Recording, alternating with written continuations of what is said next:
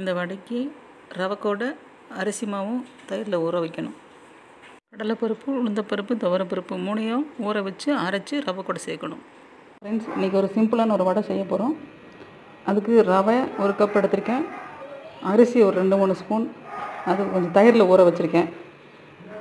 கடலைப்பருப்பு, துவரம்பருப்பு, உளுந்து 3 சேர்த்து 1/4 கப் எடுத்து ஒரு 1/4 கப்பில் சரியாக எடுத்துட்டேன். எடுத்து ஊற வச்சுருக்கேன். இதை அரைச்சி இதில் கலந்துருவோம். அது கூட கருவேப்பிலை, மல்லி, இஞ்சி, பச்சை மிளகாய், காரத்துக்கு தகுந்த மாதிரி பெருங்காயம், தேவையான உப்பு எல்லாம் போட்டு கலந்து வடை செய்வோம். வாங்க எப்படி செய்யணும்னு பார்ப்போம்.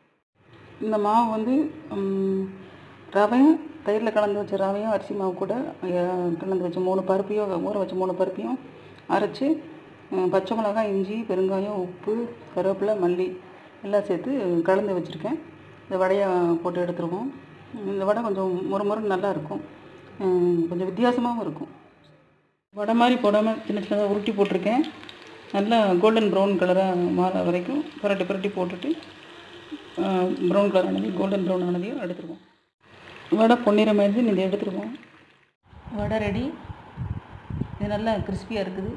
நீங்களும் செஞ்சு பாருங்கள், சாப்பிட்டு பாருங்கள், கமெண்ட் பண்ணுங்கள், லைக் பண்ணுங்கள், என்னோடய சேனலை சப்ஸ்கிரைப் பண்ணுங்கள். தேங்க்யூ.